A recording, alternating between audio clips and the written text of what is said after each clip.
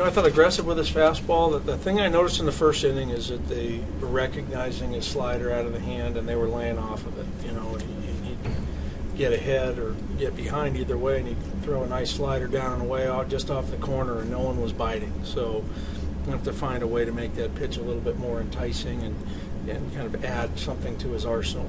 He made some good pitches with his changeup later on. He got a couple of curveballs over first pitch, but he kind of came after him with a fastball slider mix, and the slider really wasn't. It just wasn't there. It wasn't helping him at all. And they got to see more pitches and had deeper bats, and eventually were able to break through. You guys battled back, and then the 8th inning that really hurt. Yeah, we got to 7-4. And then it was just they laid some lumber on a young guy and stretched the lead. So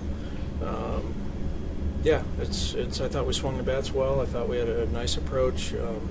Tanaka was good, and he was throwing a lot of off-speed stuff when he's behind the count. That's tough for any team.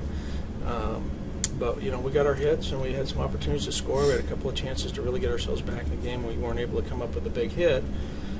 Bases loaded and a pop-up and a double play. But in the same respect, we didn't play very well. They had 13 base hits, but 24 base runners. That's not a good sign. Yeah, Drew, a little uncharacteristic. I hit 3 guys in the 1 inning. Yeah, that's not going to happen too often for anybody. And certainly, obviously, no intent, but a very unusual inning for sure.